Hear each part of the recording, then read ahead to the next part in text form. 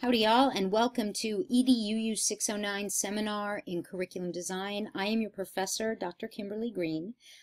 Just a little bit about me, then we'll dig into some specifics with the course. Then we'll get to expectations and how you complete this course orientation. So this is my 11th year as an instructor, as a professor for Bremen University. I'm an associate professor. Next year I go up for full. And wow, 11 years went really fast, I'll tell you. So I'm originally from Iowa, which means I'm a very straight shooter. You never need to translate what I'm saying. I say what I mean, which you'll find in the feedback, which you'll get a lot of. I am a strong social constructivist, which means that I believe engagement with your peers, with your own cognition through reflection is crucial to authentic learning. It doesn't matter if you get a bunch of A's in a course. What matters is, can you translate that into real world meaningful action? All right. So this is a very experiential course. The cognitive load in here is very heavy. There may be weeks where you don't actually have that many quote unquote assignments, but what you have, please don't race through it. Please be present.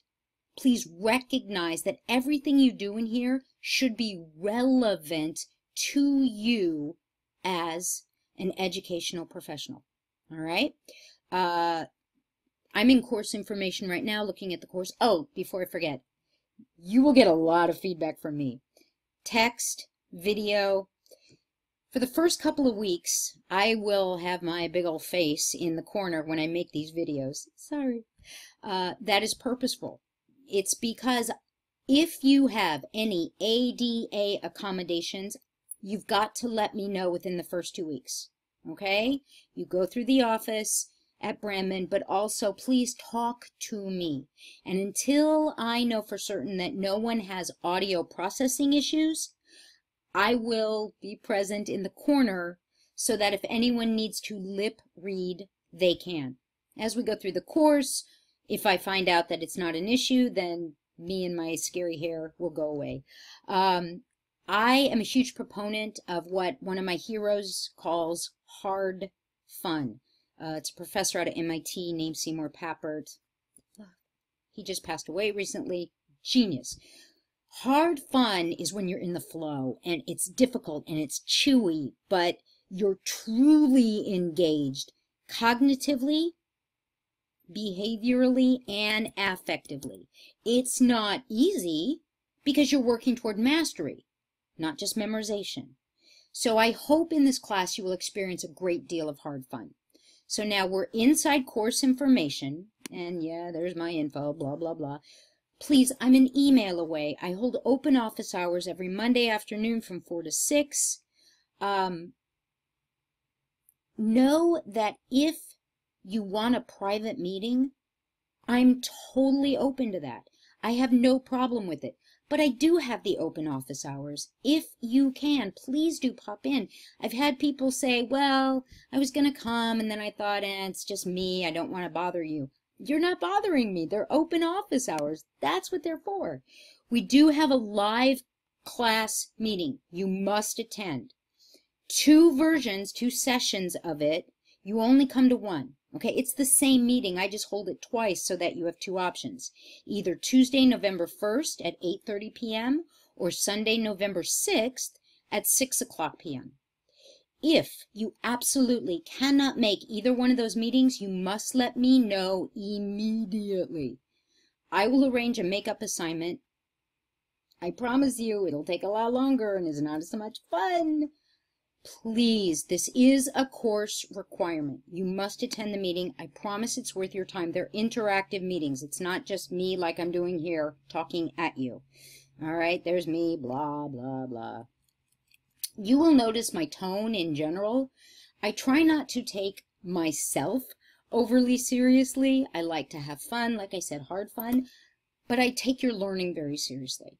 I recognize I only have 8 weeks with you in which to empower you to take everything that this course is designed to help you master, not learn, master, and be able to apply it out in the real world, not just once in a while when it's a perfect day and it's 78 and there's no traffic on the 405. But when it's raining and you're grumpy and this guy's yelling and that guy's yelling and screaming and drama, you still value this stuff enough that you recognize you still need to do it. That's real learning. When you value it enough to make it a part of your practice when things in the real world aren't going so well. Translation, transfer into real practice. There's my late work policy. If there's a problem, you must reach out to me as soon as possible for a couple of reasons. The most important ones are, number one, this class is scaffolded. You cannot be ready for stuff that happens later in the course until you've experienced, accomplished, mastered things earlier. True scaffolded learning. If you try and just jump in the middle, you'll be lost because you won't be prepared. You won't have the base. Also, I give a lot of feedback. It's timely feedback so you can apply it immediately. I can't give you that feedback on stuff we did in week 2 if you turn it in week 6. Number one, I just don't physically have the time. I have 50 students and I'm the chair of the department. It's a little crazy over here. So I do set aside every Monday and Tuesday so I can get you timely feedback. When work comes in late, it's a real issue. If there's a problem though, reach out to me, let me know. Only text me if there's a real emergency. And they happen, I understand. If there is an emergency, do text me. Otherwise, please send me an email. Please go over our syllabus. It is very important. Now, our course at a glance, crucial. You will notice there's a Google Doc link. You can print this. Also, I have embedded it here in our shell. Now, one thing I am very, very, very hardcore about is that the learning has to serve the learner. The curriculum has to serve the learner's journey toward mastery. I may need to tweak things along the way. Okay, that's my role. Not just do this paper, I give you a grade, and off we go. If we need to revisit something, if I need to tweak something, which it all depends on you guys. Every class is different. Every group of individuals is different. Every individual is different. If I need to change things in this class, I will obviously let us know, and it will show up live because I will update our course at a glance. Okay? Which is one of the things I do like a lot about Google and Google Docs. Formatting, that's another discussion. Our threaded discussion rubric, very important. I am hardcore on this, my friends. I am one of the professors who helped craft this rubric. It is all about authentic engagement. Your first post on topic is due Wednesday night before you go to bed. Okay, if it comes in at 12:05 Thursday morning, that's okay. But your first post is due Wednesday night so that we have Thursday, Friday, Saturday, Sunday to authentically discuss, have dialogue, real conversations. Your prompt each week is a starting place. That's why the requirement for a question in that initial prompt, go over the rubric, is so important. This is not a class where the professor has asked a question and you answer it, and then you go around and look, well, who else can I respond to? This is about real discussion and debate and dialogue. Negotiation of meaning. Social constructivism. Okay? Now, we have our live meeting in week 2. There is a chance, I'll wait and see how the class goes. We may have an optional live meeting in week 6. I'll wait and see how everybody's feeling. Oh, toward the end of week 6. All right. I'll fix it. In week 6, we may have an optional meeting. Optional. Sometimes I do it, sometimes I don't. It depends on the class. We'll see what we need. In weeks 5 and 7, you will meet synchronously at the same time with a partner. Now, some people just do this over the phone. Some people use Skype. Some people use FaceTime. Some want to use an Adobe Office. Here's one thing to consider. Zoom.us. I love these guys. They're a small company out of the Midwest. I've spoken to them several times. You as a teacher can get a free online classroom. That's a tool you can start using right now if you want. So you might want to take advantage of that. One of the greatest things about being in graduate school is on some level, it's a golden ticket. It gives you permission to try new things you normally wouldn't try. And you know, if it works, great. And if it doesn't, you blame it on your professor. Ah, my professor made me try it. That's okay. I get strong shoulders. I can take it. So you see, everything in this course is laid out for you. There are no surprises. Okay? Again, I am on your side. My andragogy, pedagogy is based upon truly facilitating each student's journey toward mastery. No gotcha, no surprise, transparent, a lot of feedback coming your way. Please use it. All right, so you can go through and see what's here. The Brahmin Weeks, notes on web browsers. Please do have 2 browsers available in case technology changes. Somebody updates something and suddenly Blackboard doesn't work. Blackboard updates something and suddenly Firefox doesn't work.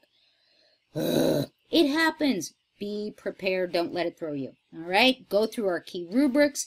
Go over the Adobe Connect info if you're not familiar with it. Now, how do you complete this orientation? I'm going to share my expectations with you. Hopefully, I will also share what your expectations should be from me. When we're done, I ask that you send me an email and let me know. How do you feel about these expectations? Do you agree? Do you think they're fair? Is there something you'd like to add? Do you have an issue? That's how you complete this. When this video is over, take a moment and think about it, and then send me an email on these expectations and your feeling on the course. So, what should you expect from me? Lots of feedback. Lots of timely feedback. I will be very present in this course. I may not always be on the threaded discussion board. A lot of times I read and I will respond directly to an individual. I don't want the board to become about me. Usually at the beginning I'll post a couple of times to kind of role model how I expect following the rubric looks like in action. But the board is not about me. It's not for me to be answering your questions. It's for you all to be asking each other great questions and hashing out different ways of examining and exploring all that we're doing and thinking about and looking at.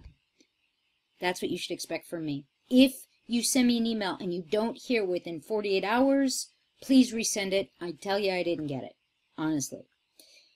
Now, what do I expect from you? I expect you will bring your best self to this work. I expect you will take chances.